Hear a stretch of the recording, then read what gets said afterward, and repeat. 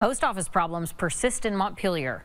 Capital City residents with P.O. boxes or who've missed sign for packages have to trek to temporary locations nearby. And as our Haley Morgan found out, a fix may be in the works, but a permanent spot is a ways off.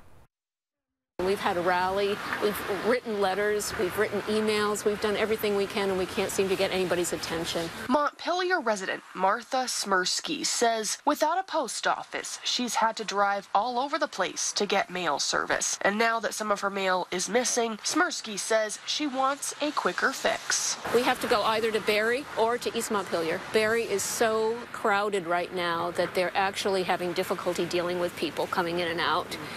East Montpelier is wonderful. They are so accommodating, but they have very limited hours. So if we want to mail anything other than a letter, you have to make a hour-long trip. USPS has set up various temporary locations, but now the Postal Service is getting ready to set up shop back in Montpelier. This is a better situation for the carriers, and we hope to be announcing within the next week or so a location downtown Montpelier for a retail operation and post office boxes.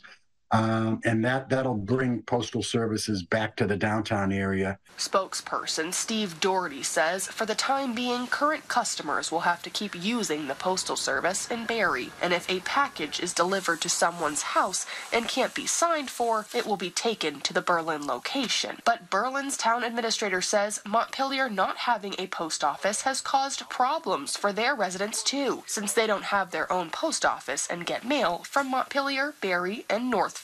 It's inconvenient to have to go into downtown Barrie. Parking is minimal there. If you have larger items that you have to deal with a postal clerk on, the Barrie post office workers cannot handle it. You have to be there when the Montpelier post office person is there. The town of Berlin will be voting on town meeting day to ask USPS to put their own post office in town. Reporting in Montpelier, Haley Morgan, Channel 3 News.